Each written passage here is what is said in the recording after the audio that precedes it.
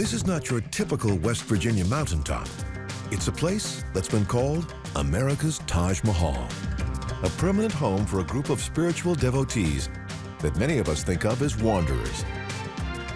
This is New Vrindavan, named after a holy city in India, and the home of the largest Hare Krishna community in America. When they're not standing on street corners singing in saffron robes, some followers of this religious group come here to New Vrindavan. It was completed in 1979 as a shrine to the late founder of the Hare Krishna movement, a man called Srila Prabhupada. Unpaid devotees built this palace on top of an old garbage dump and claim they developed their building skills by using their Krishna consciousness. Its dome is covered with 22-karat gold leaf. Inside, its floors and walls are made of dozens of different kinds of marble from 17 countries. But controversy plagued New Vrindavan from the start.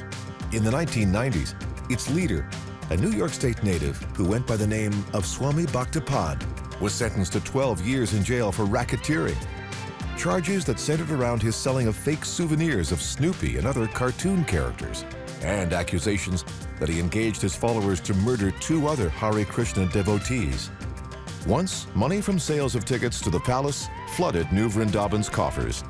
But these days, this Hare Krishna community is striking it rich from a boom that lies right under their dancing feet. New Vrindavan sold the natural gas rights to its 4,000 acres for $10 million.